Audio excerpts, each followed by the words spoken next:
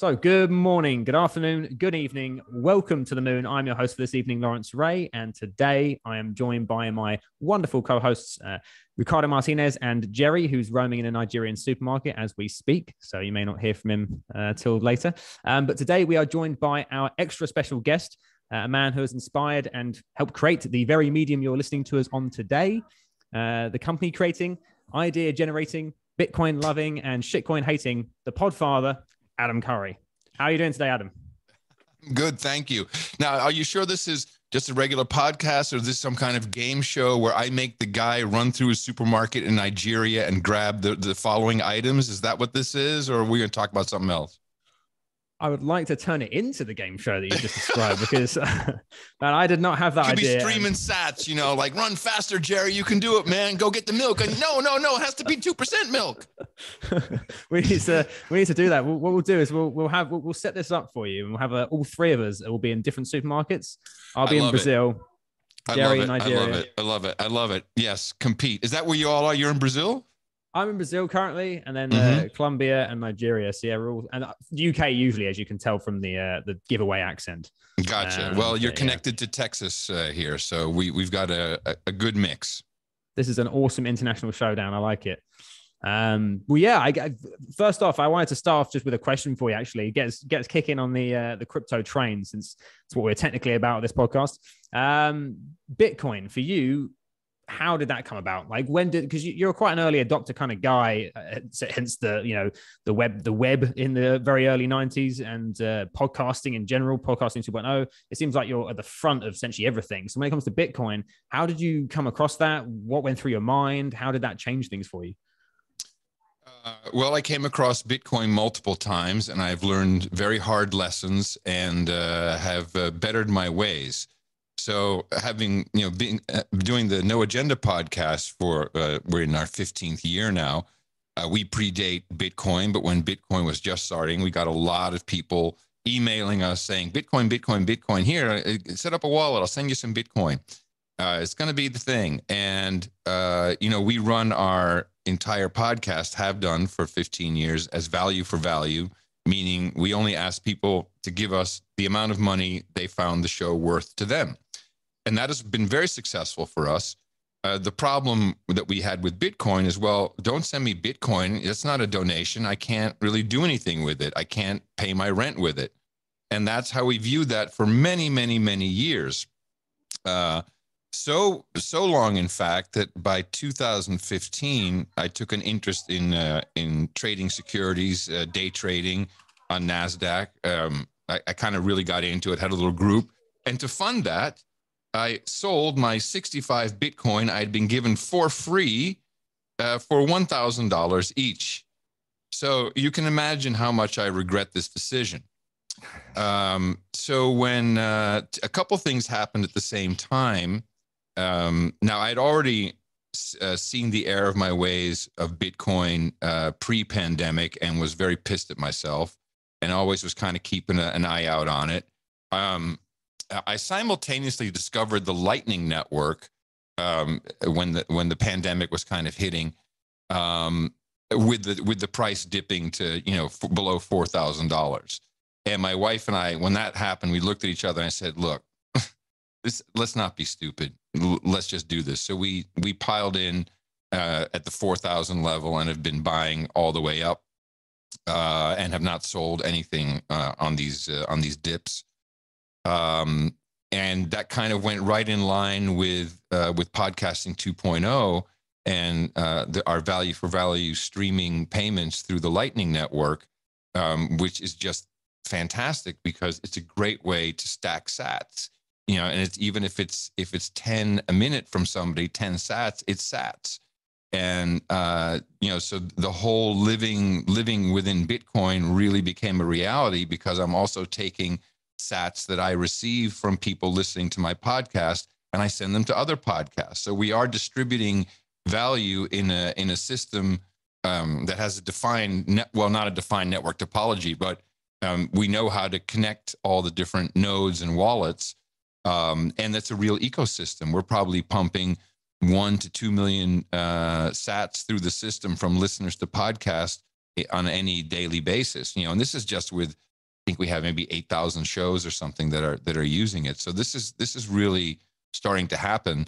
And for me, it's just Bitcoin is the future if we're going to be able to get out of our current situation. I just wanted to ask, could you explain to our listeners what the podcast index is and kind of what inspired you to create the podcasting 2.0 movement? I'd love to. So I invented podcasting with Dave Weiner initially, well, actually in 2000, but it wasn't until I saw the iPod that I put it all together and said, oh shit, here's a script. Now let's go build better radios, which are basically podcast apps.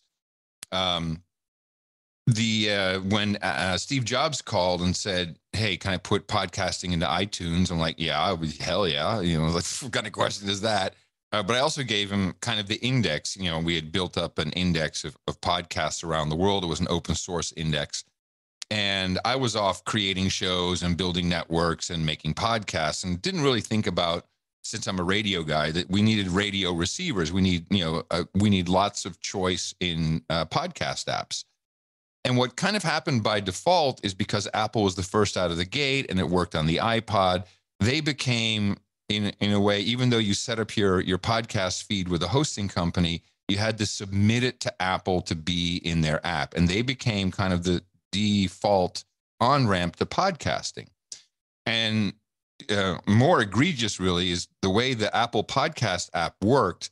They had an open API, so any developer could create a podcast app against the Apple database, the Apple index. And that worked very well for well over a decade, until Apple decided to deplatform some podcasts. And this was a very coordinated effort. Facebook did it, Twitter did it, YouTube did it. And they all took down a number of podcasts, most notably the Alex Jones show, InfoWars, but also a couple of other kind of innocuous podcasts, X22 Report, which is, who cares if it's conspiracy theory? It's like, and when Apple did that, it disappeared from all apps.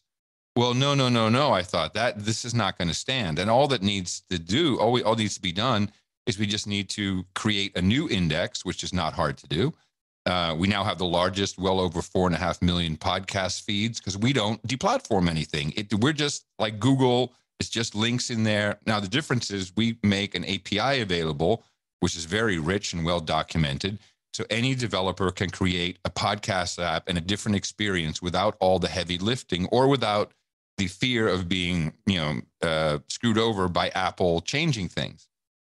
So we did that, and we started that. And then we also saw that there was a huge pent-up demand because of this balance between Apple not really doing anything, so no features added. You can add a feature to podcast host, but if there's no app that will actually understand what to do with that, such as chapters or transcripts or even payment information, then there's no reason developing it. So now we had a new index. Apple capitulated fairly quickly. They fired their original team. They started to do subscriptions. They've kind of given up on really supporting the open podcast ecosystem. So we became the default. So this is very good news. And we have podcast hosts now adding features that we've also added to it. And there's now at least 15 new apps. There's about 10 hosting companies that have at least some of the new features. And most importantly, we see that the way to stifle free speech, which is really all I care about. I don't care. There's legalities to what you can say. There's tort law. That's all fine. People should be able to be sued for what they say, but they shouldn't be taken down from, just speaking.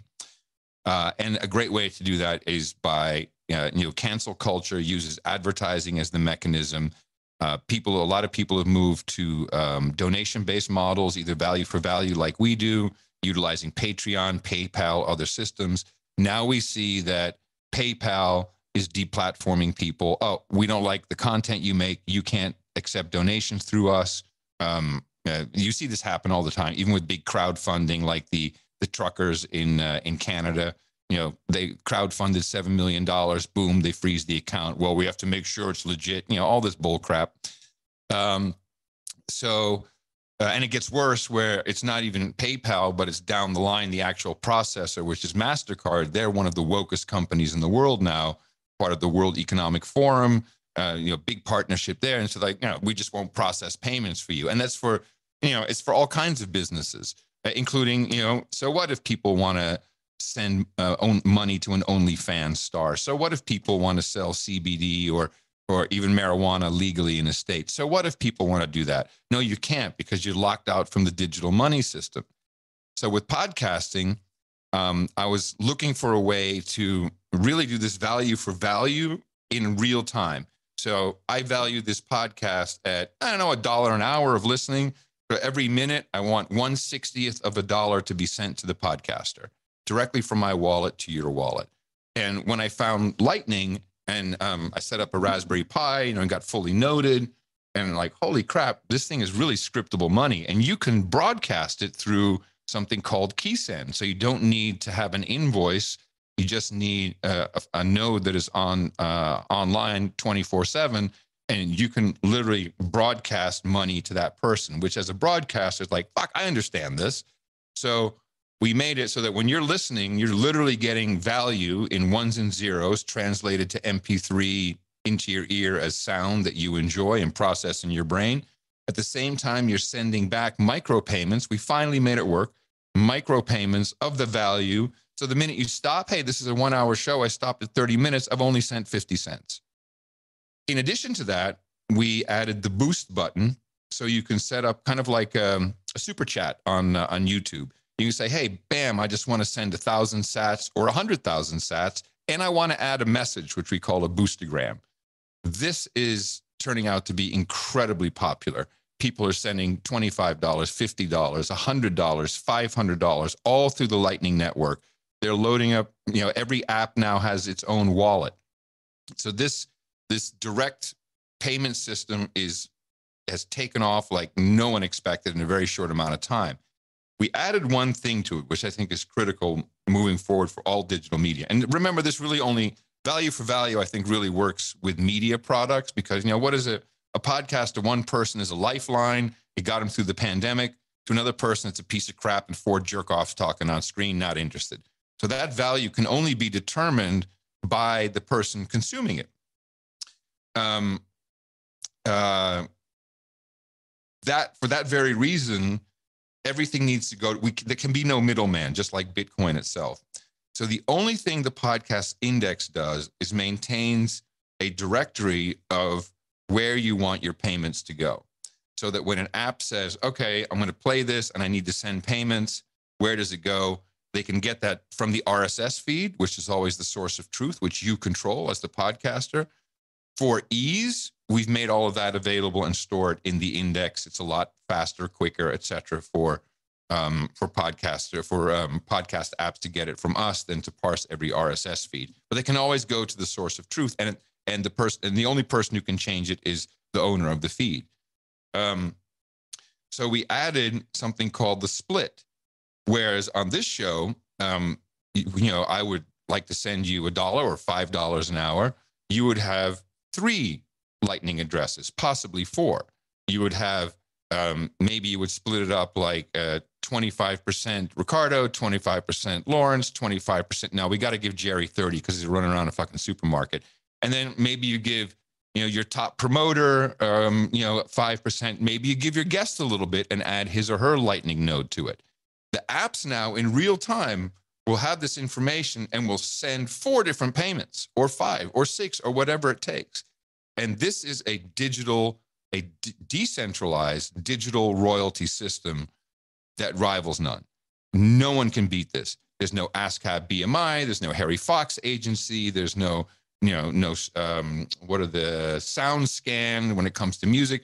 None of this. It's directly between the listener who gets value and wants to send value back, and it goes directly from wallet to wallet. There's no middleman. This same model can be applied to music and can be applied to anything you can basically attach in an RSS feed would work. Right now, podcasting is the test bed, and it works so well that one of our new features is chapters, which takes time. So I don't have time to go through my 3-hour show.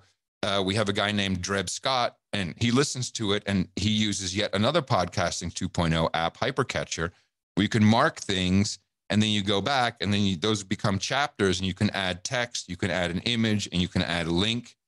I give him 5% of all of my value for value payments, and he's building a business. He does it now for 4 of my shows. He does it for 3 other shows that people, and so now he has sats coming in from everywhere. So, oh, and one other thing, the app itself that you're using, they will also take a piece, and that will be on top of your value split. So the Breeze app, for instance, they take 5%, whereas Podfriend, I think, takes 2%. And it's all based upon their users, right? They use, you like this app, you know, Breeze does a lot more than just podcasting. They say we need 5%. Everyone's fine with that. Everyone's cool, and everybody makes money. Bitcoin incentivizes the entire ecosystem. And now we're even seeing podcast hosting companies who are saying, wait a minute, so what if we offered the wallet services to our podcasters, and because they do a lot of education and hand-holding, we could take an extra percentage, or we could even start to give people cheaper hosting because we're getting a piece of the streaming payments. So this changes the entire game. And it's really, if you look at the 2 promises from the late 80s, early 90s about the internet, here's what everyone said. In the future, your refrigerator will automatically order your milk when it senses that your milk supply is low. Well, I still have to see that fucking refrigerator.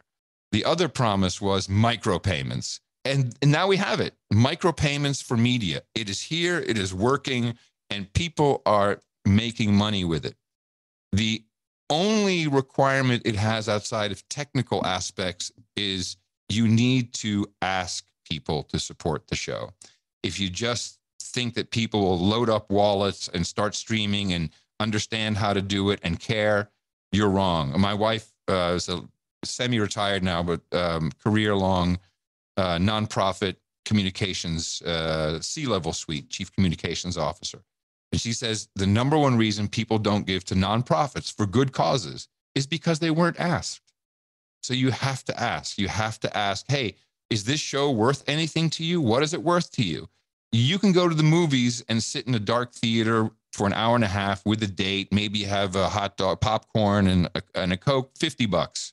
That's your night out. That enjoyment, you know, did you get the same type of enjoyment from listening to 3 hours of this podcast? Was it worth $50? No? Was it worth 20? You tell me. Maybe $5 is a lot of money to you. And what you find is that if you ask that, a lot of people will give you $5.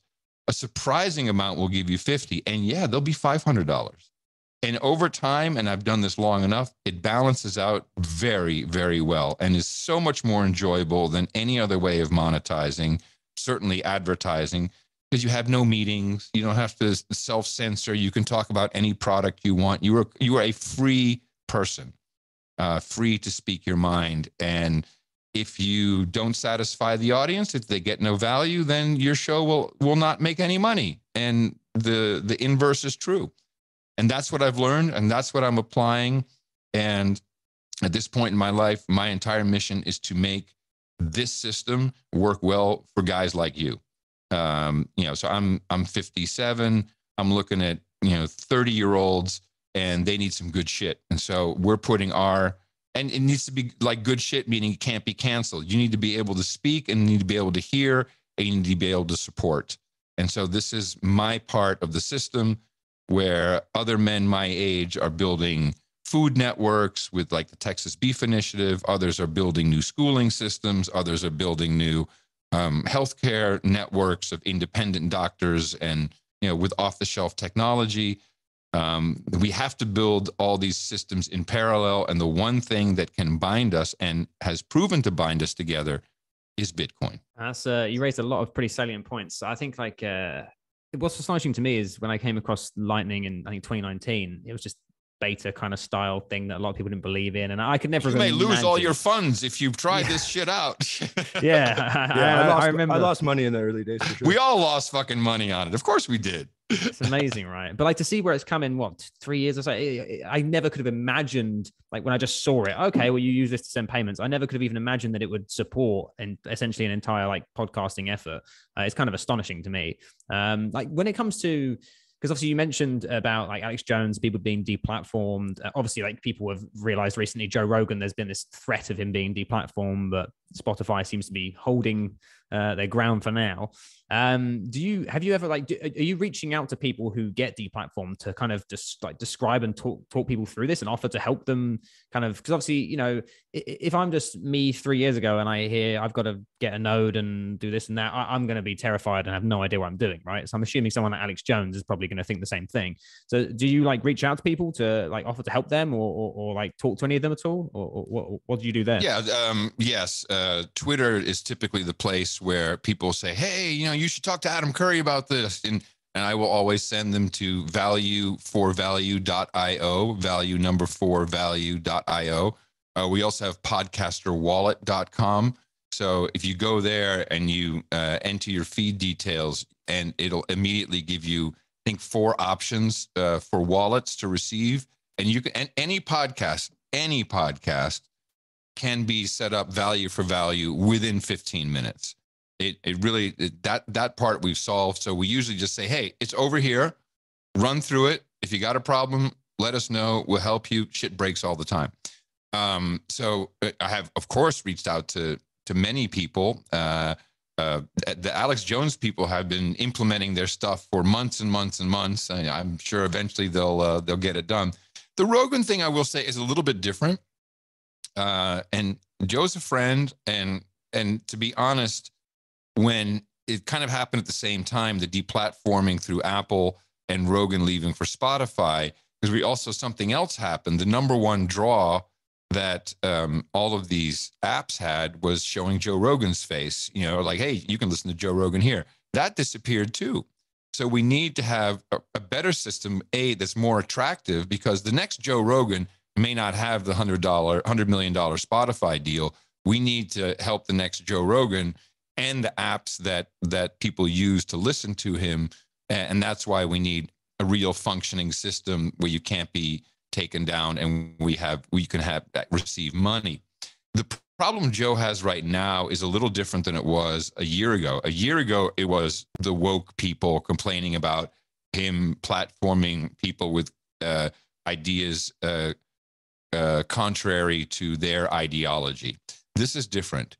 The minute, and by the way, look at the mainstream media. So when there was controversy before about Joe Rogan, once in a while you'd see oh, well, you know, podcaster Joe Rogan, you know, hates trans women, whatever. That would be the headline.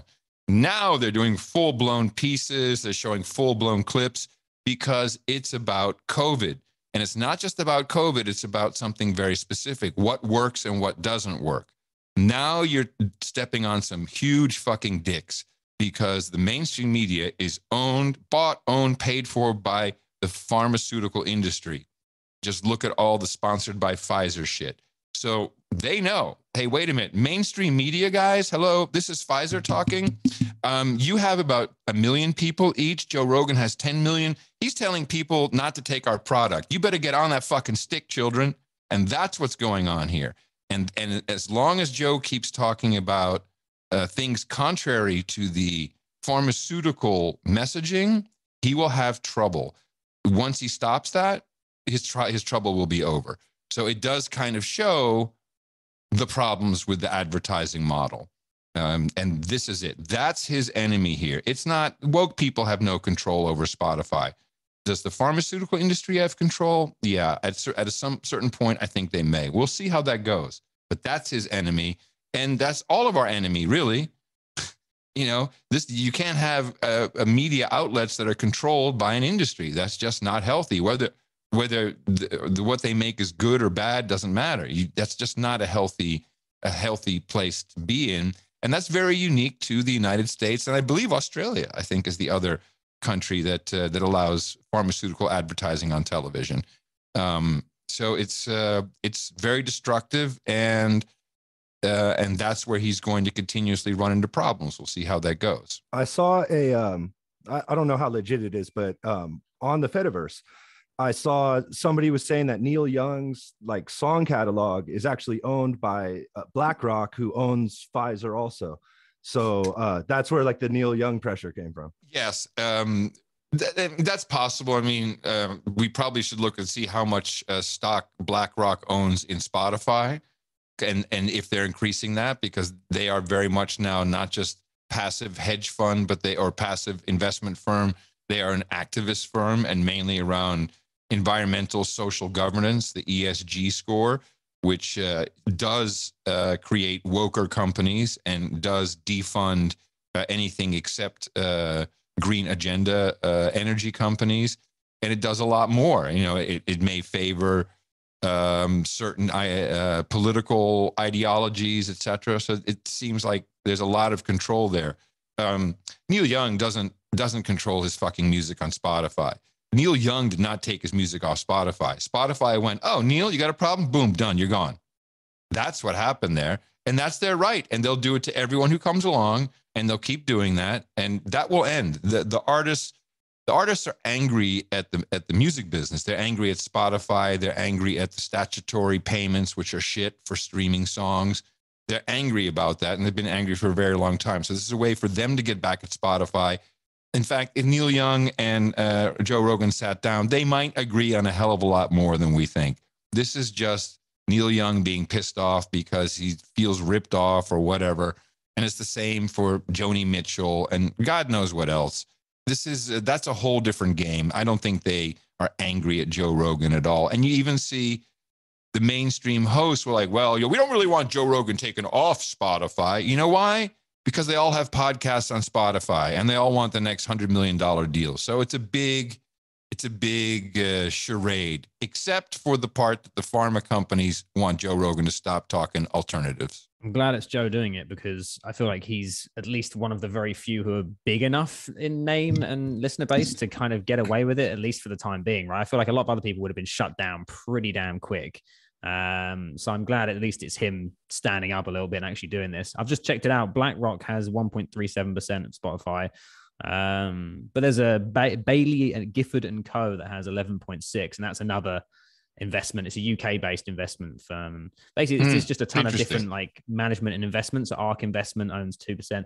Morgan Stanley owns 6% collectively. So it's basically a load of different investment firms that all, as far as I'm aware, have some kind of ties to whoever their investors are for them. Well, I mean, BlackRock is a great boogeyman, and I like it because the Fink, as I call him, Larry Fink, runs that.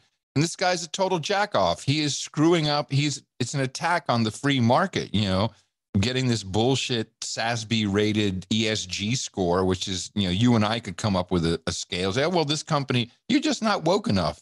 So that's what he's driving. And he owns has $10 trillion of assets under management. Those guys are moving markets for sure. I mean, I guess one of the things that because at Spotify as well, because as you said, Apple originally, and Apple loves walled gardens, as everyone knows, and Apple originally kind of took on podcasting, didn't actually monetize it really, but like kind of made it, at least they kind of owned it for a fairly long time. And then it feels like Spotify is trying to buy podcasting, I suppose, with Joe Rogan, and they keep shoving it in my Spotify app a lot more. And I kind of always used to use a separate app for podcasting. I still do.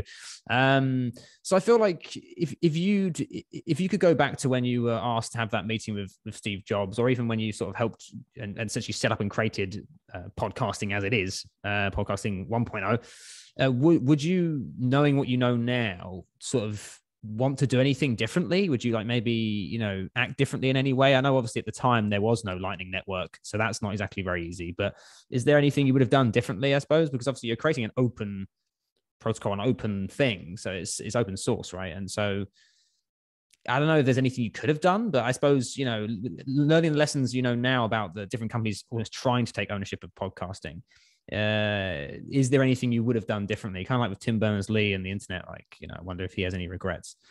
If the queen had balls, she'd be king. Let's say that first of all. Yes, I would have completely not wasted my time raising money trying to start a podcast network, because with this assumption, I would have known that doesn't work, and I can prove it, and I can show that none of them work. It's just not the nature of podcasting. I would have focused entirely on the index. I would have made sure that there was an open index. What I'm doing now, I would have done then. And really the mistake I made is I as a radio broadcaster from origin, I took for granted that there were always radios. There's always a radio in your car, in your house. There's always a radio somewhere. And all of a sudden, we had a great broadcast system with, no transmitters, just through the internet. And we didn't really, I let some corporation capture the radio market, and that was Apple. And then Apple really did something not cool, although understandable, is they said, well, you can't really play on our radio until we check you out. Right. And so that was, I should not have allowed that to happen, but it was a long time ago. I was much younger. I did not know what I know now. So we're correcting that, and we're having great success with it. But hell yeah, I would definitely. Hey, I wouldn't have sold my 65 Bitcoin for $1,000 if I was smart. I wanted to ask you about John C. Dvorak, so he doesn't give you a hard time on the next No Agenda. There it is. Yes, No Agenda show. John C. Dvorak. Yes. Thank you. No problem. How does John C. Dvorak feel about Bitcoin? He's a little bit older than you. Like, does he like Bitcoin, or how does he feel about it? You have to ask him, but I will say that he definitely influenced my comparison of Bitcoin to Beanie Babies in the beginning. I don't blame him for tainting my my view and pushing me into a corner of stupidity. I think he is very mad at himself but he kind of makes the mistake that a lot of people make. It's like, well, that train's left the station. No, that has not left the station. You don't have, most people don't know. You don't have to buy a whole Bitcoin. You can buy $5 a Bitcoin on a weekly basis. Your dollar cost average, look it up. That'll teach you, it's an investment strategy. It's a saving strategy. And what I really notice, and this is the beauty of it, they say Bitcoin changes you. It's so true, because we now have a lot of our wealth in Bitcoin, and from time to time, we may want to make a purchase, or we want to send somebody something. I use Bitcoin.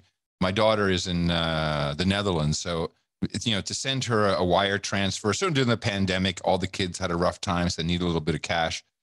And Bitcoin was just a shitload more efficient. It's there within 10 minutes. She can, through bitmymoney.nl, she can immediately transfer it through European banking system to her bank, by selling it.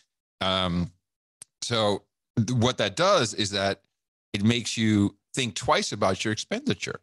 So I have some Bitcoin now, and it's worth this to me. It's worth this to the market in fiat fund coupons.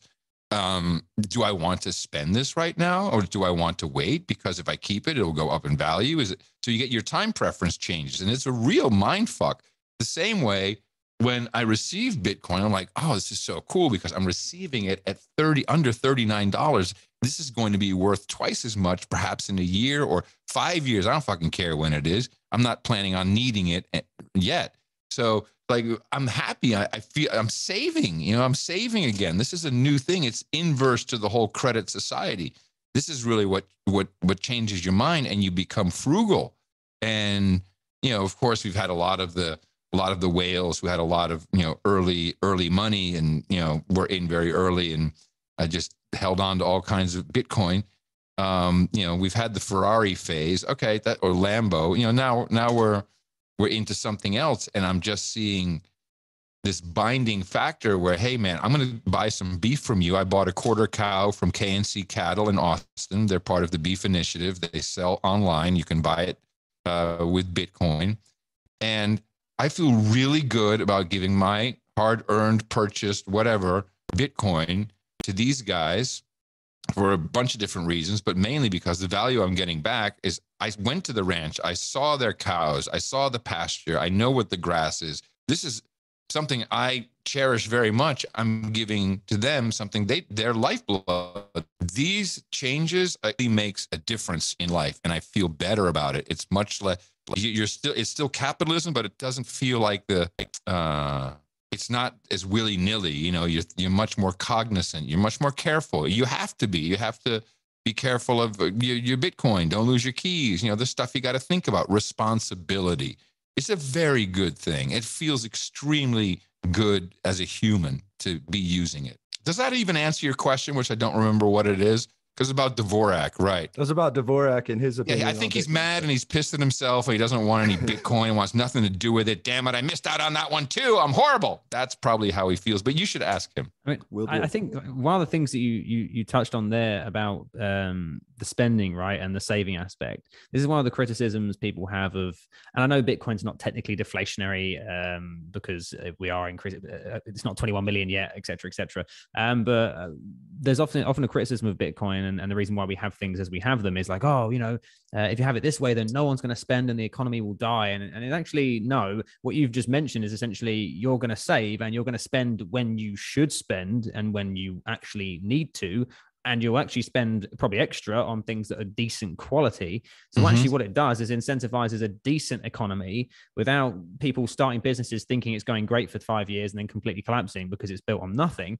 But actually it's built on, I want a good cow on my plate, and I know there's a good cow over there, and so I'm going to spend my money on it rather than I'm going to spend my money on McDonald's burgers or whatever. So it's kind of interesting how you've just demonstrated a very obvious counter argument to people who kind of get upset at Bitcoin and its sort of deflationary nature, I say with quote marks for people not seeing, is exactly what you just said, basically. So I kind of find that interesting. It's kind of like a real world example that you bring up of spending Bitcoin and being happy to spend Bitcoin. And it's the connectiveness. This is what I noticed. I mean, it's one thing for a rancher to get together with ranchers and start something and have an app, whatever, because I can get ButcherBox, I can get, all kinds of different things. But coming at it from the Bitcoin perspective is like, look, you know how the money works that you're going to pay me for this. You've done your homework. You understand what value is. I've done that over here with beef. And my beef is going to keep you healthy and give you protein. And here's all the education I have for you about beef and why you should be eating this beef. And together we share the knowledge and the depth of knowledge about Bitcoin. And somehow that creates a connective tissue, because once I give you Bitcoin, we have a special relationship. It's weird. I'm not quite sure how to explain it. And we see that with the development community around podcasting 2.0 must be 100, 200 people that are hardcore developing one way or the other. And they all stick in it, I believe, because of the Bitcoin flowing through the system.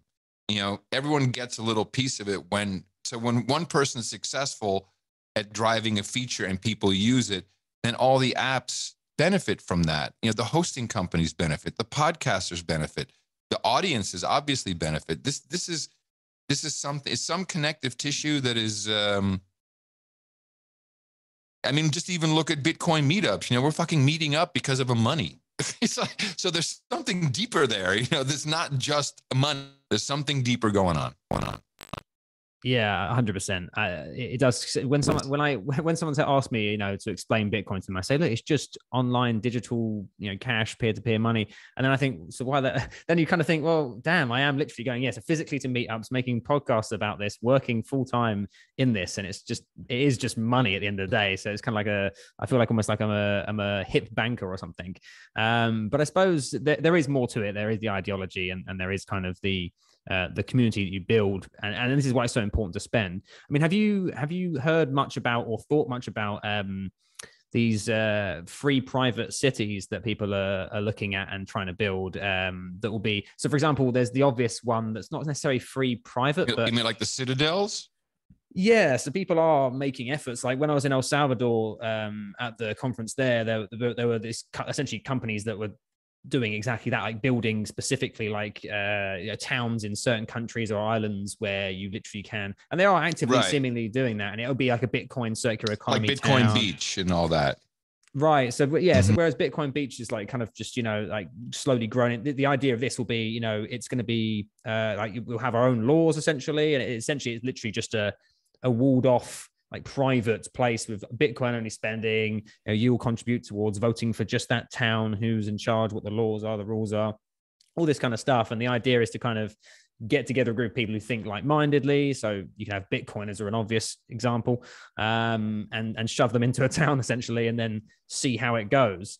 It's like the sovereign individual. Have you ever read that book, The Sovereign Individual? I know lots of Bitcoiners are into it. Of course. Yeah, like the opt-in government kind of idea where citizens are going to become sovereign individuals and choose like the jurisdiction they want to participate in, and people are building these like private cities to offer that. Well, I love the idea. It may be a little early, but it's like, hey, when in 1999, 2000, I registered databelt.com because I knew for sure we would have satellites that would be sending internet back and forth. That anyone can dream it up. You put it into play. I think it probably needs its own 20 years, as we still need to figure out exactly how the money is working, how it's changed us, how our feelings are about that. I do very much like the United States Constitution. So I think that the work went in there to and everything applies to Bitcoin as far as I can tell. So how you govern and how voting works are things that obviously can be improved from what's happening now in the United States. So I encourage all that. I don't know if you need the physical proximity. That to me seems like a huge hurdle that would be better solved later on once we have a lot of these things figured out across borders and just between ourselves, once we understand how we're using it and what we feel comfortable with. And because I can see already we're going to have, well, you remember that town of Bitcoin Gulch? Yep, they had a fork. All of a sudden, like, oh, wait a minute, they got their own chain over there. I mean, we saw the block wars and everything. That would be kind of unfortunate because the nature of people is to not agree. So maybe the physical proximity is a little too soon. As we still have tailbones, brother. This is fucking new to us. So this is we got a lot of human engineering to do just in our brains, just by learning and consuming and understanding and using, I think, before we can really do that effectively. That's just my opinion. I encourage anyone to do it, and I'd love to visit all these towns. Yeah, no, it's a pretty open view on it. I can honestly, I think there's definitely pros and cons, and I think we'll see how it actually happens in actuality. Because obviously, it sounds fantastic from the good perspective. Then there's that kind of dystopian bad perspective of like you have a free private city, and then the company that helps you form it takes control. I mean, there's all these like bad ways it could go, and it could be an absolute nightmare. And not to segue too much, I guess, but you mentioned obviously that you're a fan of like the Constitution and things in the US. And obviously, because you spent a fairly good portion of your life in Holland, growing up there, and that was your first radio gig. It was pirate radio, right? Mm-hmm. And obviously, to me, having gone to Amsterdam and other areas in Holland quite a few times over my life, it feels like what you see on the TV right now with like the police and stuff. It feels like a different place to what it did 2 years ago. But what was it like being there? Because one thing I'm kind of fascinated by is like the really early stages of like you getting into radio. Because as a kid, I had like an online radio thing, and when I was like 13 or whatever, I loved radio. Like what was the story behind you getting in at the beginning to like doing radio? How did that even come about? Because it feels like it's going to be a bit of like a kind of interesting story to me. Like, how did you actually end up getting into this? Because then you end up going into TV, and then it's a whole story from there. So like, how's the very beginning happened for you? Growing up in the Netherlands, and I've only really learned about 7 years ago when I turned 50. And like, this is just what I do. I for some reason I like to broadcast, and I always get involved at the technology level first for some odd reason. So when I was 13, I was living in the Netherlands, and it was a very socialist country. It still technically is. And they had, just like, like the BBC, you had your government stations, and there was really no commercial radio or television. It was very limited. And I was always tinkering around with stuff, with electronics and lights and batteries. And my parents gave me for Christmas 101 projects in one. I still have it. And it was all these components on a breadboard, and you connected them with wires, with color-coded wires, and you had a little booklet with 101 projects, and you could build all these different things, and you could see how the components work. And in the back was an FM transmitter. I'm like, holy shit, we built this. So I built the FM transmitter, quickly learned antenna technology, it's broadcasting to the radio, but it won't go very far. Learned amplifying technology, etc. And then, of course, as you're testing, you want to test, but you can't be walking outside with a radio. So I hooked up a record player, and, put the needle on the record, let it run. And then my mom actually would drive me around the block and we see how far it would reach. And my parents were very, very cool about that. They let me put antennas on the roof, all kinds of wacky shit. At least I wasn't into drugs and drinking. And I tinkered with a lot of motorcycles. And so again, technology. And it wasn't long. Actually, we came back from one of those trips around the neighborhood and some kids were like, "Hey man, we hear your radio station." I'm like, "Oh, okay." So then I built a mixer, got a second recorder, a record player, and a microphone, and started working on my voice, which sounded very different. And I would literally like work on just getting this low voice. I was this time like 14, 15.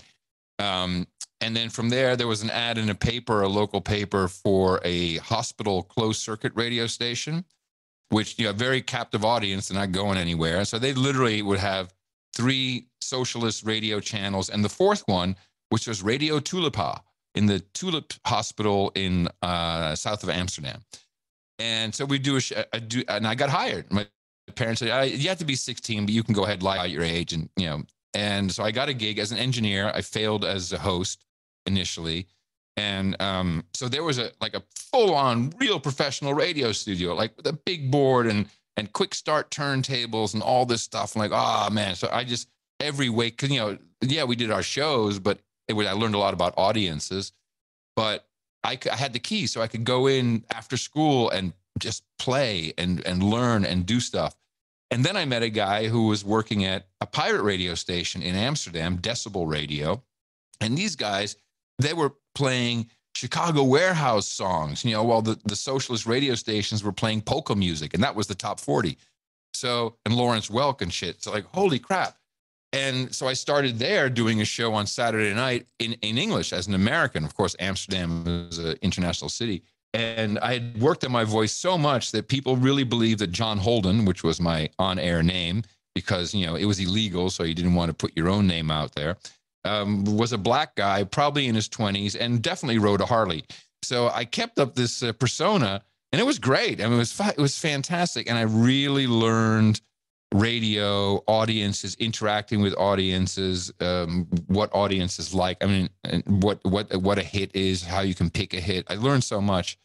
Went to college for a few months to study communications. Fucking hated it. Everyone there was like, "Hey, how much can we drink? How much can we smoke? How fast can we drive?" I'm like, no. I want to be on the radio. I was running the radio station there on campus within 2 months. So I dropped out.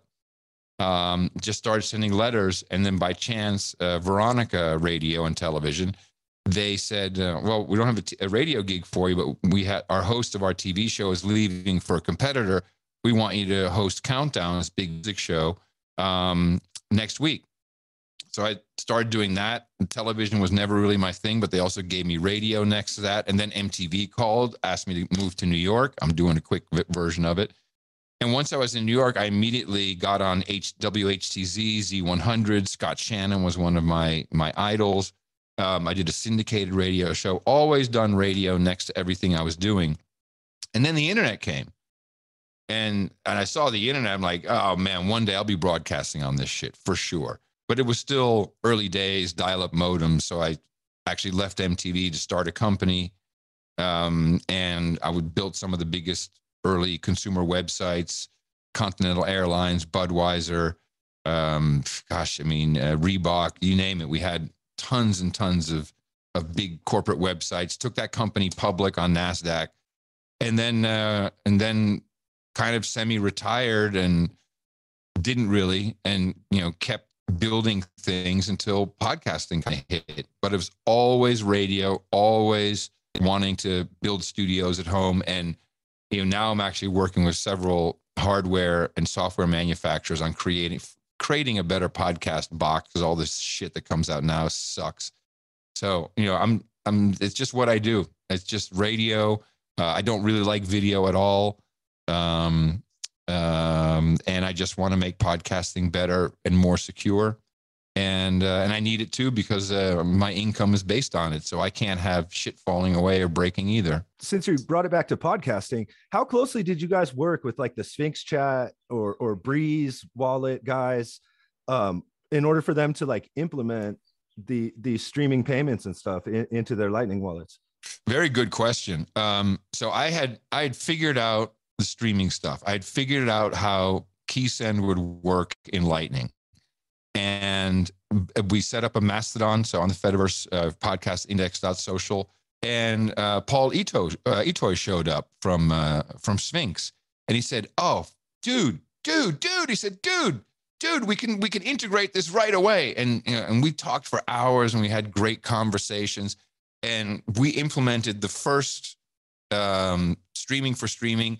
Actually, the boost was their idea, the boost button, and they tied into our API. And I think what happened there, so I'm very appreciative of Paul and the whole team, which is always a side project for their company. We kind of blew them up because it became so successful. There was so many sat streaming everywhere that their model of everyone has a small node, they just couldn't scale it as far as I could tell. And they helped a lot with the early innovation. And then they just kind of dropped off the radar. They're doing something different. They have a different plan, and I can't blame them. I do miss them because they were super fun, especially with their Sphinx tribes. It was really a great system, but a little bit ahead of its time. Right now we're still kind of in the custodial situation for podcast wallets, and they really had a non-custodial, which was a phenomenal system, not really appropriate for the amount of if you go to gopodcasting.org, you will see a map of all of the nodes for podcasting 2.0, and you'll see very quickly how it can mess up balances, etc. So that was Sphinx. Then Roy called me from Breeze, and he said, "Look, I'm interested in putting podcasting into my wallet," which is exactly, I knew that we'd have app developers who need to learn how to put wallets in or do something. And then hopefully I said we'd have wallet apps who want to put podcasting in. And that's what Roy did. And I convinced him that it was the right way to go. And I think he would agree that it was strategically a very, very wise move. And they have been the most solid, most advanced partner when it comes to integrating it with Lightning Network. We're now seeing other apps who are taking advantage of some custodial solutions, which is obviously not ideal, but it's a start. And they're excelling quite a bit on the podcasting features front. So, if I've learned anything, it takes years. The podcasting is a slow grinder. It just chugs ahead. And then all of a sudden you get these little moments, and something happens, just like podcasting 1.0, when Serial hit the market at exactly when everybody was all binged out on shit. And now, here's something really cool I can listen to, but I can't find out what happens next. I have to wait a whole week. And that built some kind of anticipation. That was a beautiful moment in podcast history timeline. Just as Joe Rogan to Spotify is also a great, although technically not great for podcasting, it is great for podcasting. And he has spawned many other podcasts through people who have been on his show, people who he's influenced. But it's a slow grind. Joe didn't appear out of nowhere. He was doing it for over a decade. This stuff takes time, and so do features in the industry. But we have critical mass and network effect. So now it's just the flywheel spinning. Just try to add more fuel to the fire. Yeah, it's astonishing the quality of some content that's on podcasts. Like I remember listening to Serial for the first time, and I was like, "Holy shit!" Like I didn't pay for this. Like, I didn't buy. It's almost like you imagine, like I didn't buy a CD that was like £40 on Amazon and came in some box that like would give me this experience that I'm expecting to get from this. Right. It's kind of amazing. And then with Joe Rogan as well, like the fame he's got and the sound quality that he has, and the sound quality that you have as well on your podcast. It's kind of astonishing, like to think that only, I don't know, go back just over a decade, like 15 years ago or whatever, you didn't have Bitcoin, didn't exist at all, and podcasting audio quality just wasn't quite as good, and people hadn't quite like nailed the idea of like what things like Serial did, and like kind of these episodic kind of it hadn't quite gone to that yet. It felt like it still was like quite experimental, and it felt more like radio on like an hour of radio or whatever when someone released a podcast, a little bit more than, almost like a Sopranos style TV show, but on the podcast. So I guess it's going to be interesting to see. And I think podcasting will survive for quite a long time, many years to come. It's just going to be interesting to see the direction it goes in. And hopefully, as you say, I think people aren't quite ready yet to have complete custody of like their own, of their own crypto. First off, I mean, the amount of people that keep their Bitcoin in Coinbase and Binance, etc. But then they also, I feel like people en masse aren't quite ready to like learn to actually just pay for good content on like a per minute, per second basis. And I wonder what massive event is going to make people be ready for that, I suppose. Like, is there going to be something that finally pushes people over the edge to realize that, actually we can't, maybe the canceling of the wrong person, I don't know, is going to be the thing that makes people suddenly realize that they need to start, doing things themselves and spending a little bit here and there. Well, I am what's known as a doomer optimist. So I'm boomer adjacent. I consider myself Gen X. I know that we have a very bumpy road ahead, not just in the United States, but everywhere. Shit's going to come crumbling down. We're going to have to rebuild parallel networks to institutions we just can't trust anymore. They're too corrupt. It's the decentralization of everything. Thank you, Silicon Valley, for helping to show us the way. Every day, more and more people go, well, hold on a second. Why is that gone? Why is that gone? Why is that deployed? Why can't I say this? Why do I have this warning? Oh, turns out what I couldn't say 2 months ago turns out to be true now. So people are not stupid. The governing elites of the world think we're stupid, and they do. They live on a different level in their heads, and I've been at their parties. So they are helping to move people towards the Fediverse. They're helping to now. Sure, people like, oh, let's go to Getter because they won't deplatform me there. Yes, they will. Anything that's centralized, people are learning the centralized nature. Just like podcasting in a way is like Linux. That motherfucker crept onto the desktop over 30 years in the making. It's taken a long time. But I use Linux as Linux Mint actually is my daily driver. More and more people are walking away from Microsoft. Hey, why do I have to give all my am I vaccinated before I can use Windows 11? I mean, it's almost that bad. And it's tracking you, and people are catching up to that. And Apple is actually helping by making people aware. Of course, they're trapped in their Apple cage, but they're making people aware of the tracking. So this is pushing people away from the traditional systems. And what I'm delighted to see, and I've seen many projects like this. I go back to the Cobalt Cube. I don't know if anyone is old enough to remember that, but look it up. Cobalt, C-O-B-L-T-E, Cube, Q-U-B-E. That was one of the original Linux home servers. It was a blue box. They had rack mounts later, and it had email server. It had, a storage. It had, you could mount a drive. It connect. I think it might have even had a Wi-Fi point in some version, and so that's actually where podcasting stemmed from. Is you need a buffering server in your closet that collects your media. Now we have media servers, so this has all started to creep in. Lots of people are creating home media servers now. Thank you, Raspberry Pi, for bringing us the beauty of this cheap machine. So now we have Umbrel. And I think Umbrel has a real shot at bringing it all together. So if anyone's not familiar with Umbrel, it's often sold as a full Bitcoin Lightning node, but it has an app store, a very familiar concept for people. Now, you can build your own on a Raspberry Pi. You can buy one from bitcoinmachines.com, I think.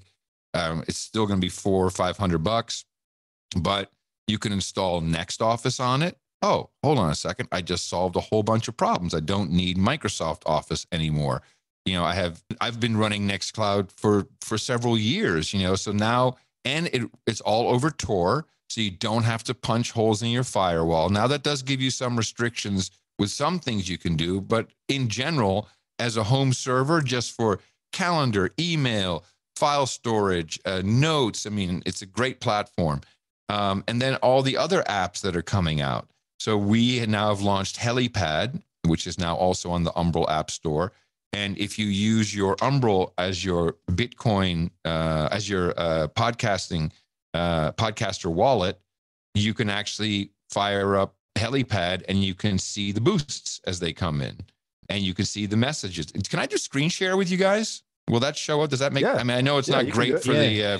the listening audience. I just want to show you what this looks like. Hold on a second. I'll bring it up. Go for it. Let me share screen. So this would be the one. Share the screen. Okay. You see this? Yeah, we gotcha. Helipad boost tracker. So this is 3,300 sats, came in for the podcast, Podcasting 2.0, episode 71. And here's the message. Ha ha ha. Content by nickname from Cas Peeland. Now these are some more stats. I still haven't caught an episode of Curry and the Keeper yet. Oh, you're missing out, brother. Look at this. 50,000 sats from Abel Kirby. Today's numbers, what is that? $20? MoFax with Adam Curry, episode 74. Love the show, guys. Can't get the ringles and blah, blah, blah.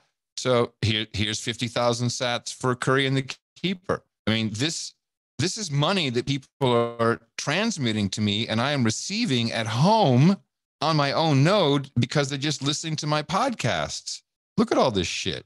I mean, this is insane when here's another 50,000 sat boost. This is real money that's taking place here. And anybody can do this, anybody. And it's as simple as, since we're crazy, let's just do the whole thing, shall we? This will be fun.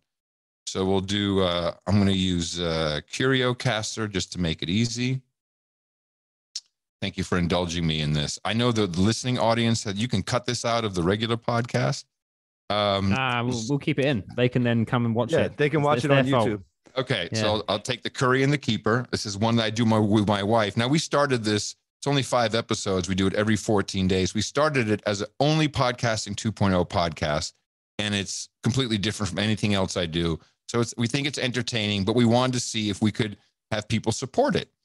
So what I'll do now is, you see, this is right now I'm streaming 100 sats per minute to this podcast. Here's how many sats I have in my wallet, the 11,194. Now I'm going to send a boost. I'm going to hold it down to do a boostagram. So I'm going to send a row of ducks for, 2222. There we go. Now I can send it to everybody, or I can select this is the split I was talking about. There's Dreb does the chapters. I like to give a percentage to CurioCaster because it makes my RSS.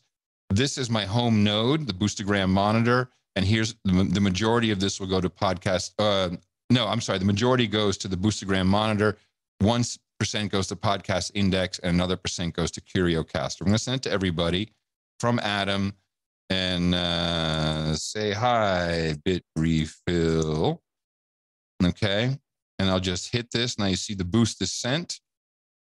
Now to go back, awesome. I should have opened up the hopefully the demo works. It's amazing to see how just what you've done so far works, though. Yeah, it's pretty user friendly, right? There it is. Boom. 2222 sats from Adam. Say hi, Bitrefill. So that went, it went from my computer I'm using to show you this. But there's no real connection, I never had to register anything. All that is done is everything knows where it lives, and it's sent it over Tor right into my house, and boom, there it is. It also has a cool pew pew sound, but I forgot to turn up the volume. Okay, so let's how do I stop this and go back? Stop share. There you go. So there it is. Awesome. It's a round trip, And by the way, boosting yourself is, I think, illegal in 37 states. Well, we will not do that. Oh, Jerry's finally arrived. Jerry, hey, Jerry. All right. It's been an amazing podcast. But I have a few off-topic questions. Although we are running short of time, the pandemic, or some would say plandemic or scamdemic. Which side, are you leaning? Like, I'd like to get, your point of view from what you've been saying. I know from lots of what you said, I kind of figured out that, that you're not too amused with all that's been happening. But something that has me curious is at what point do you feel like they everything they say can't be all lies? So where do people draw the line? I was discussing with a friend, and he said that I told him, like, all these things, all that's happening seems too, coordinated, seems too fishy, and I think the whole vaccine, it's all, it's all a scam, really. And he said, and they're forcing people to do stuff. And he said something like, if they don't force people, that the whole hospital beds are filled up, and and there's no space, so people have to get vaccinated so they don't get sick. And the truth is, I really didn't have a counter for that line of thought. And maybe because I don't have all the data, but I'd like to get views on your perspective on that. What do you think? Through my work with No Agenda, right from the get-go, when the briefing started with President Trump and the team, Fauci and Burks, whatever her name is, and Redfield and all these people, I really started diving in. And the numbers didn't make sense pretty quickly. I've done a lot of analysis of computer modeling that is typically used in climate change. So I have a lot of questions about that. But more importantly, I believe that the world has not a health problem, but a financial problem. And if you look back at the timeline before this started, we had several important financial events with the central banks, the world's central banks all came up with a plan called going direct, and they needed to do this because the balance sheet, and I cannot explain how it works with Federal Reserve dollars and dollars in the real world, but I think we all understand money printer go burr, and the overnight repos had gone out of control before all of this hit. 2019, there were trillions of dollars being lent, not overnight, but for 14 days. And this was, the amounts of money was higher than the financial crisis of 2008, 2009. There was clearly something very bad. The concept of going direct meant that we had to not only do what we've been doing, which is buying bonds and investing this printed money into the stock market, which is, that's what quantitative easing is. In addition, we also had to get money to people directly. We had to have a way to send people money to get it off the Federal Reserve side of the balance sheet into the real world. And the reasons for that is otherwise the system just stops. I think we were in a very similar system to 2008, 2009, which we were never really cleaned up. That bullshit is still with us. And when you have a problem like that with the financial system, there's a couple of choices you have, but one that was very obvious is like, so, inflation is on one, it's not only true inflation, so not the consumer price index or whatever extra you're paying for beef or gas, but true inflation as in printing of money, inflating the money supply, is really measured not only by how much was created, but also by the velocity of money. How fast are people holding it? How fast they want to get rid of it? Well, a great way to slow that down is to just shut down the fucking economy. And that's what they did. Now, did they do that using something as an excuse that may not have been quite as bad as, maybe it was more flu-like and a lot of anxiety and poor protocols or wrong protocols, God knows, because there's too many factions and these groups kind of swarm through each other and come together. So you have the pharmaceutical seeing an opportunity, and obviously they were right because, look at the numbers, $80-90 billion annual turnover, and I think even profit to some degree. They took advantage of that. But really, it feels to me like we have a problem with the money system. We need to get money to people direct, shut everything down. Let's make sure no small business works. These are the things that bothered me. Shut down small business, but not big business. If you're poor and you work at the big box, then you're a frontline worker. Yay, go for you. We're going to clap for you. All of this stuff. Then the constant changes. Without arguing the true merits of vaccine. I'm not vaccinated. Happy to tell you that. I'm glad I waited, because now all the things I was tracking turns out to be true. It certainly doesn't stop you from getting sick, transmission. We have some bullshit metric says you'll get less sick. Okay, fine. It's looking more and more like there was a lot of chicanery going on with the analysis, with treatments, the lack of actual health explanations, what you can do to stay healthy. None of that was in place. I've spoken to enough people. I totally feel that everything was wrong about that, probably for profit, more likely for control. It created a mass hysteria, a global mass hysteria amongst, more severe amongst a smaller group, but it's definitely there. People have been freaking out. In the meantime, they've had a lot of chances to figure out, what are we going to do? If you look at what's happening, certainly with the Federal Reserve, there's a lot of shenanigans. They're hiring all kinds of very weird characters to oversee banking, mergers and acquisitions. The Federal Insurance Deposit Agency has been captured. So there's some kind of banking takeover in place. And I believe that ultimately the idea is, and that always was, but Trump probably came in and fucked it up, and it wasn't supposed to happen now, and things weren't ready. This was probably supposed to happen 4 years from now under President Hillary Clinton's, final term, where we move to the central bank digital currency, where we lock in the full control of the human race by saying, okay, no more retail banking. You now get your CBDC, your central bank digital currency. It's your digital dollar. Make sure you watch all the right Netflix shows, because then we will give you a bonus at the end of the month. Universal basic income. All of this is happening. It's unstoppable from their perspective. I believe we can, and we are checking out of that and saying, no, fuck you very much. We're going to do our thing over here, and we'll see how you do with that. So again, to recap, this was a financial problem. It's no different than World War I, World War II. What do you do after these big events, which seem to come kind of spaced out in the same amount of time?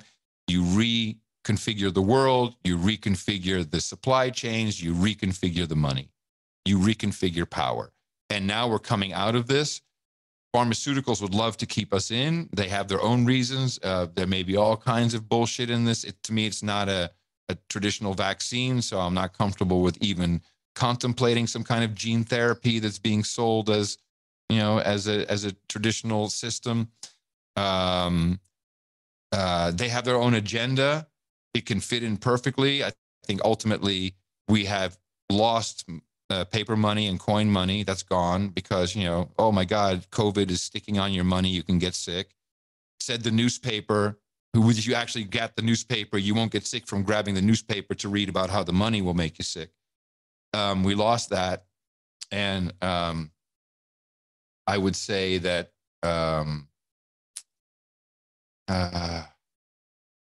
we lost some control. The QR code was dead.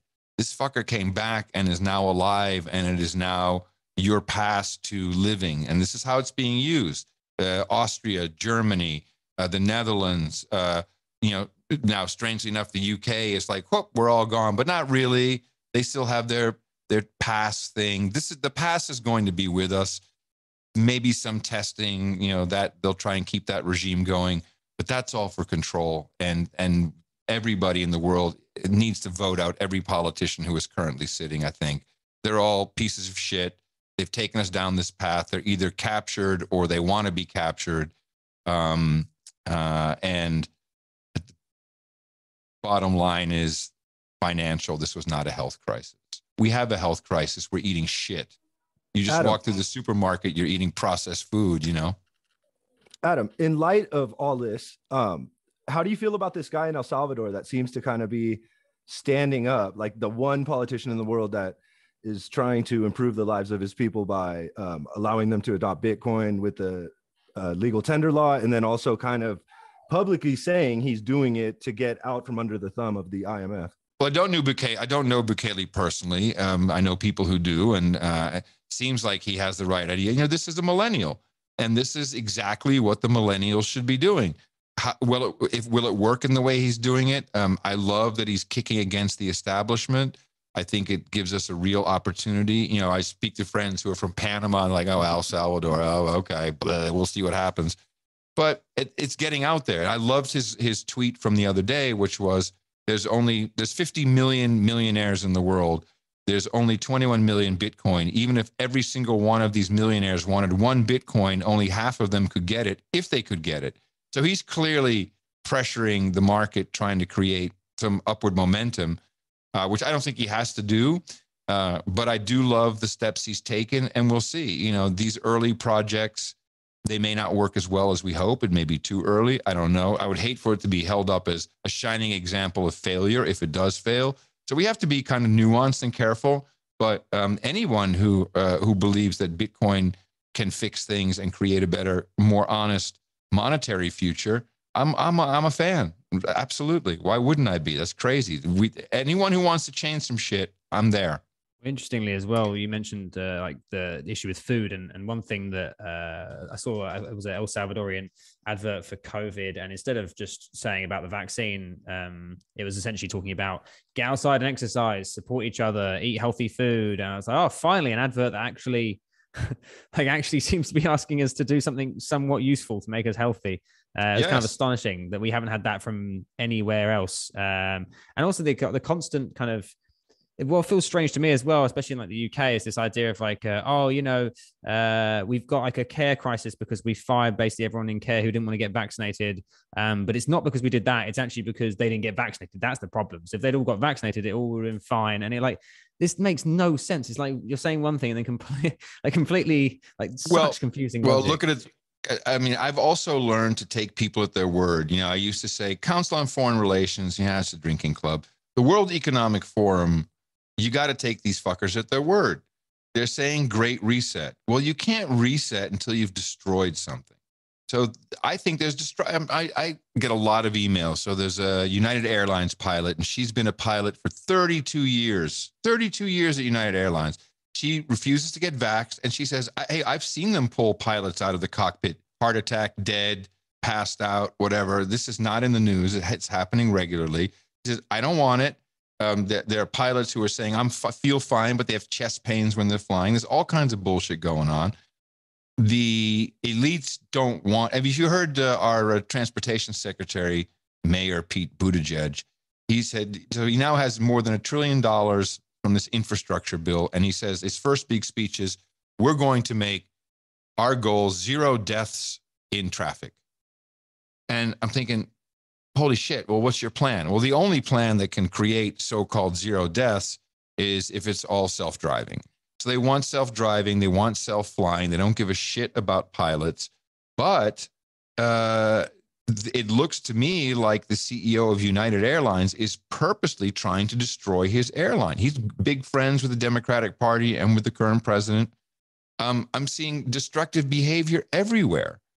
What the hell is wrong with Germany? Germany has closed all their coal plants. There's 6 remaining nuclear plants. They've closed down 3 of those. 3 more will be closed by the end of this year. And now everyone's surprised why the price of natural gas, which you need when wind isn't blowing and sun isn't shining, why it's now spiked to 5-6 times the price.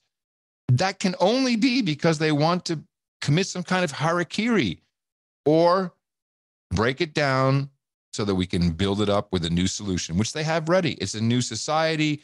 It's green. It's electric. The electricity is created magically, although I suspect it will be nuclear. Look at the investments Bill Gates is making. They all know this doesn't work. You need some other base load that's there all the time that you can count on when you have a lack of renewable resources, which is a misnomer by itself. So I think they're destroying it. And I hate to say it, but that's what it looks like to me. They're just fucking destroying everything. They're destroying the financial markets. They're destroying the financing of government bonds.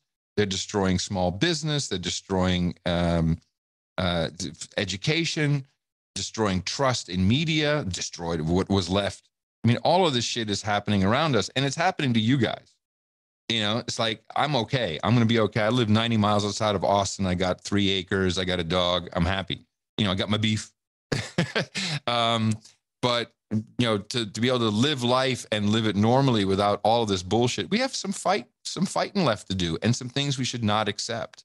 You know, we should not accept some shit. I'm really proud of Canada right now, but also very worried, because Trudeau, with the stance he's taking, really only has a couple options. One, he can wait until everyone's tired and goes home, which they don't seem to. I mean, I think the level of frustration is so high, people aren't going to leave. He can beat them, which is what they did in Amsterdam. You saw it. Fucking, I grew up in this country. They were putting dogs on people, beating old people with sticks.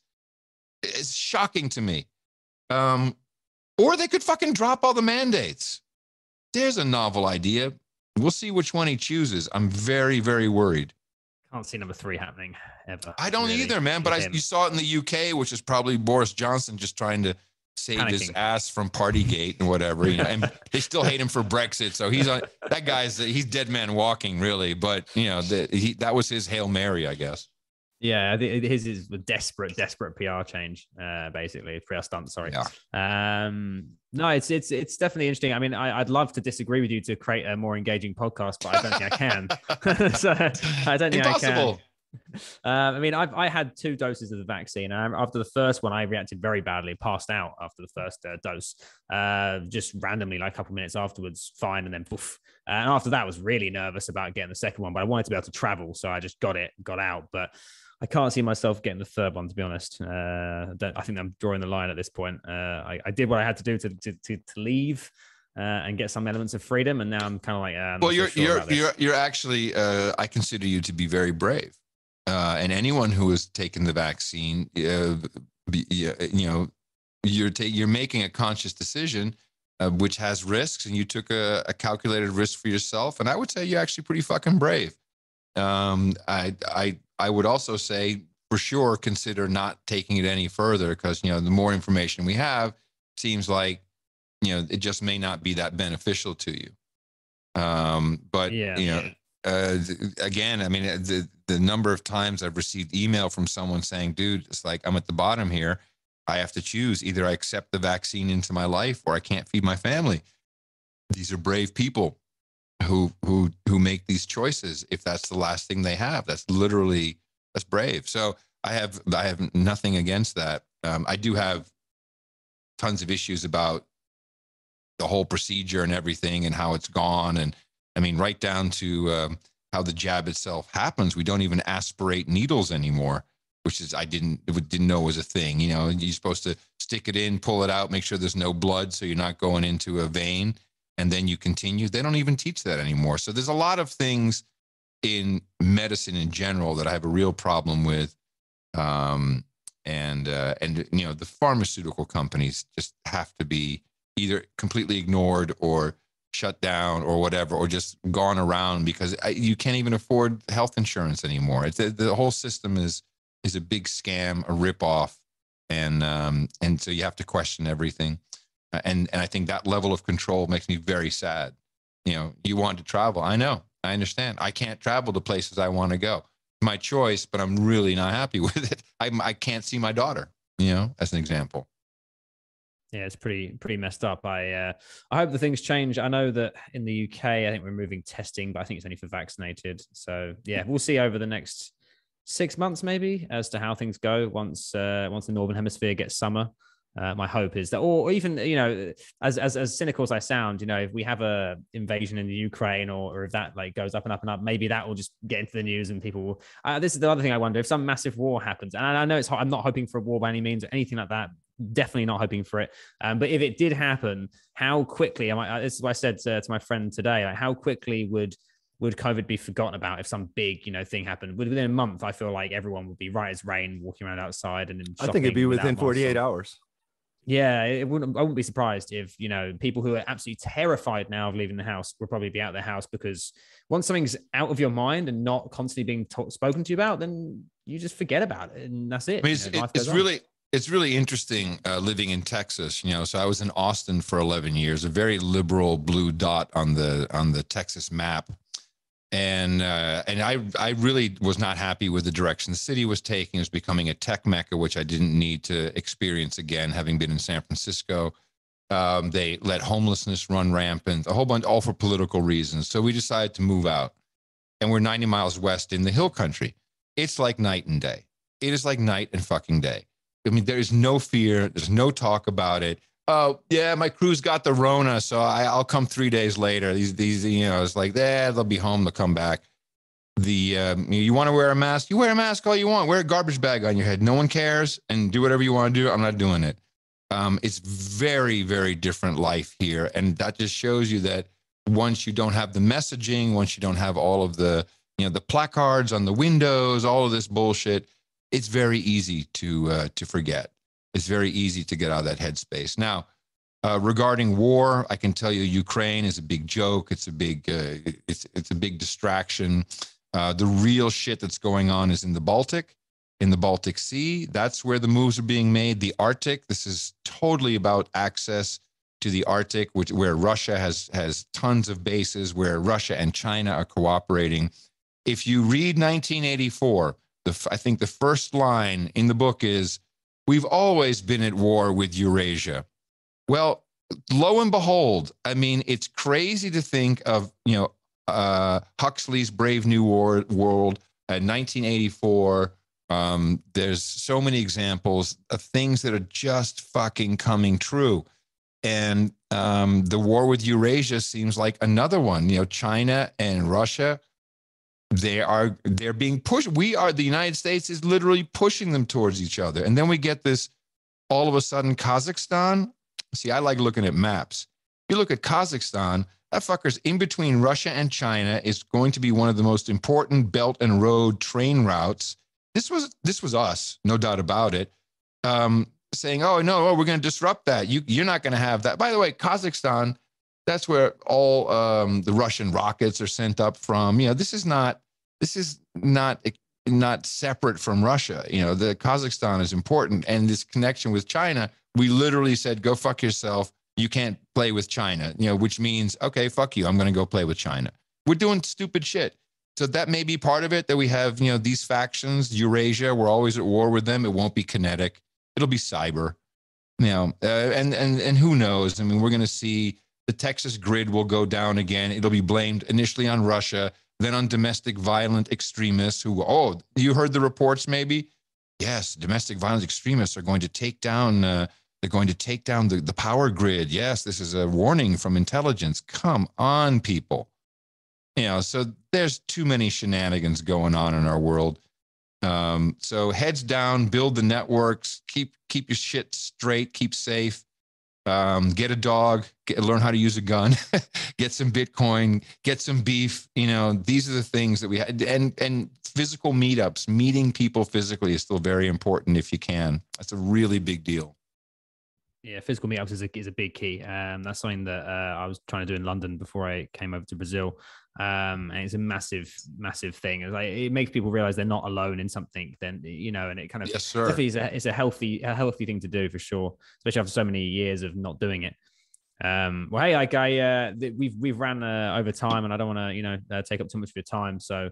Can I just ask Jerry if I answered his question, if he had any feedback on, and I'm just in general, I'm curious about Nigeria and what people are thinking. If the general consensus is this is a scamdemic, plandemic, do they blame the US? Do they blame China? You got China's in your fucking backyard. So I'd like to know what your stance is.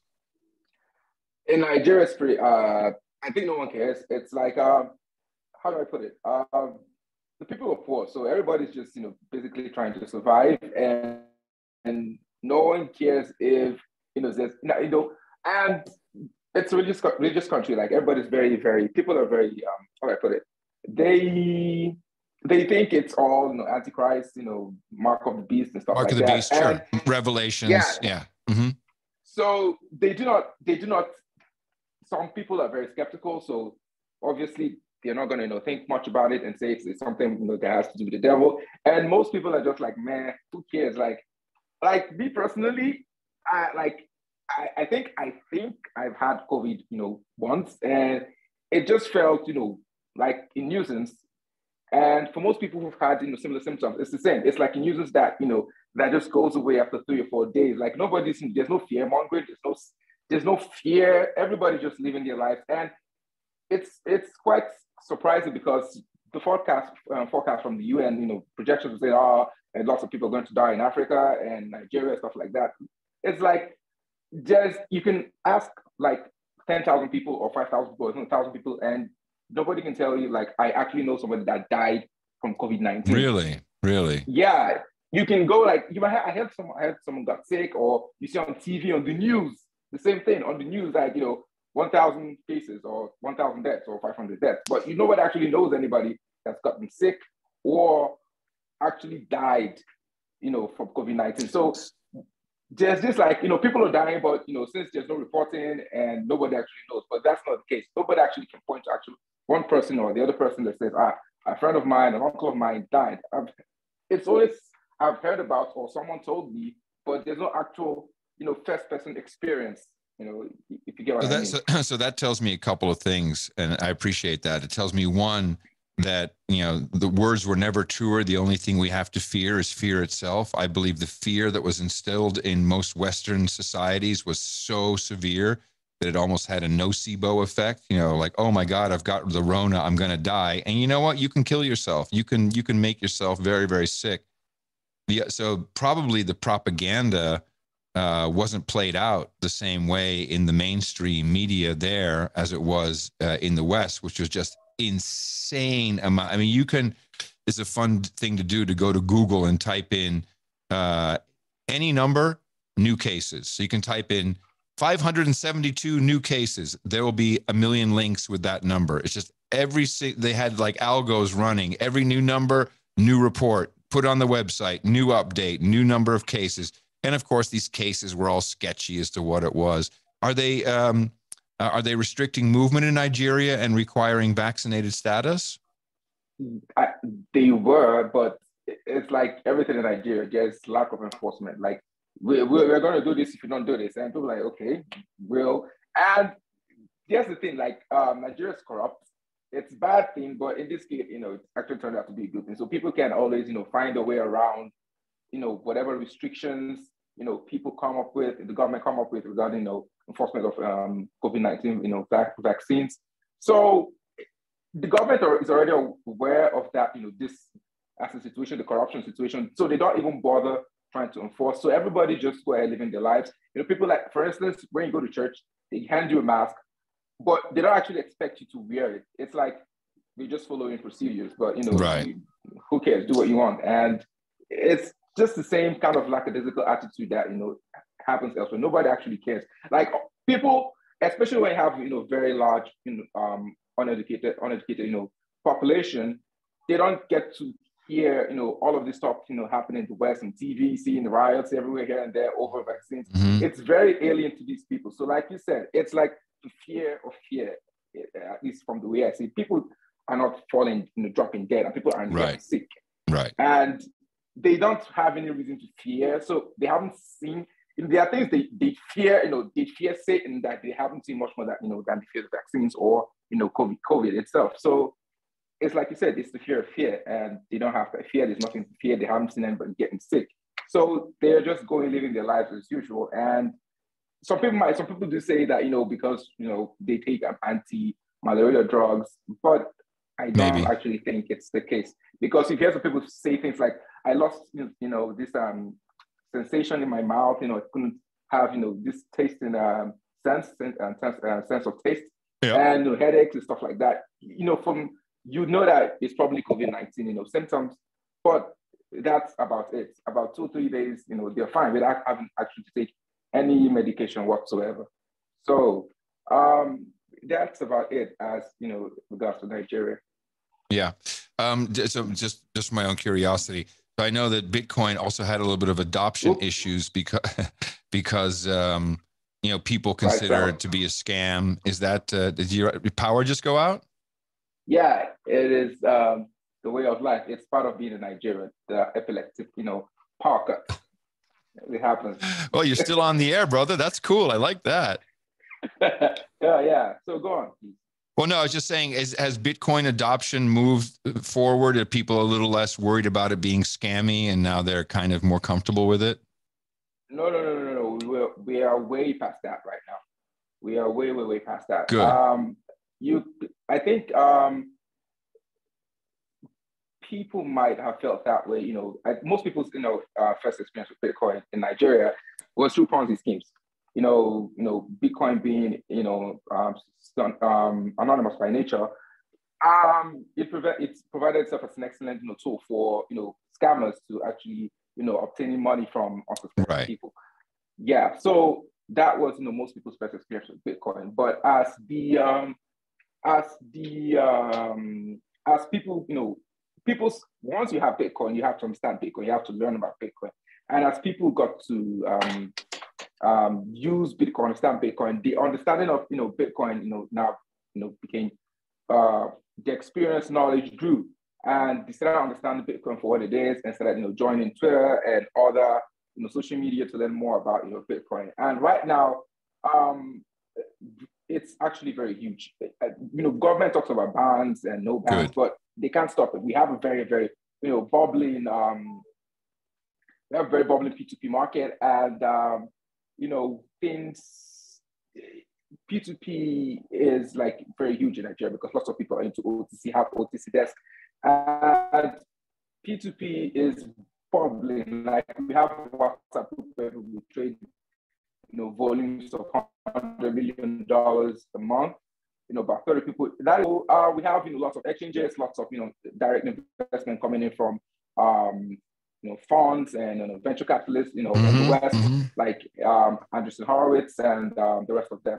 So okay, very good. It's too big. Yeah, it's too big to fail in Nigeria now. I think excellent. The volumes or the adoption in Nigeria rivals. That is why you see lots of investments, crypto investments, actually focus in Africa and especially Nigeria, because we have the population, we have the numbers, and we're actually doing quite well. We have adoption that rivals most countries in the West, and it can be for me personally, I think the reason is lots of people trying to do well economically. It presents an excellent opportunity for people to leave the trenches, and so it's huge, and it can only get bigger from here on. I love that, man. And I really appreciate you taking the time to answer that. And I find it's in one way, it's really encouraging that, 500, no one knows anyone who actually died. It's crazy because I know 5 princesses from Nigeria. So it's just amazing. All right. So I had to get that one in. I had to do one fucking Nigerian princess joke. Good one. I appreciate it, Jerry. That was very helpful. Thank you very much. That's a good takeaway from me. Appreciate it. One thing we've got to do now is we've got to have to clip that bit where Jerry was talking in the dark, and those TV shows where they have the criminal like being interviewed, and they have the warped voice. Change the voice a little bit. It's like, yes, well, I'm here in Nigeria. Yeah, beautiful. That was beautiful. Your Chanel T-shirt just lit up like crazy. It was like beautiful. It was almost scripted, and we could have it as like Adam Curry interviews like a guy in Nigeria secretly. Very very secret Nigerian needs to stay anonymous. He's breaking it open. It's not about hydroxychloroquine. I love it, man. I love it. It's we got to do that. It's just too good not to. Man, there's a lot. I think I could keep going for 5 hours with you, but I'm wary we shouldn't do. I guess from my perspective, I just want to say thanks a hell of a lot for coming on, Adam. Man, it's been fantastic. One of those life goals up there with having a drink with Stone Cold Steve Austin. It's up there. Oh wow! Okay, yourself, so, holy shit! Come to Texas, man. We'll do a drink too. Oh, absolutely, sure. Yeah. I hope you come out there sometime. As a huge No Agenda fan, this was like having my own personal episode or something. This was awesome. Oh man, thank you, man. I think that's very kind of you. I will report on this because what Jerry was telling me about the fear is really that's a good data point to have. I'd like to pass that on to people. That's awesome. I'm glad we gave you something to report on as well from the pod. So not only did we learn about yourself, but obviously you learn more about like Nigeria and how COVID and Bitcoin's doing over there, which is awesome. Knowledge exchange, I guess you can put it. Of course, true value for value. No worries there, mate. I'm good. I like it. Exactly. Well, okay. Well, say thanks for coming on. It's been amazing. Thank you for everyone listening. It's been awesome to have you listening. The summary of the entire podcast could essentially be just buy Bitcoin and be happy. So it fixes everything. It'll fix your erectile dysfunction. It's a perfect thing. It's a great remedy. Job done. Exactly. There's always a way that it could, removes the stress then removes and then erectile dysfunction. I'm telling you, it's a magic. Or the orange pill. Don't need a blue one. Don't need a blue one. Yep. Job done. But yeah. So thanks very much. And everyone out there listening, have an amazing day, week, month, year, whenever you're listening, wherever you're listening. We love you lots and take care. And thanks again, Adam. My pleasure. Thank you.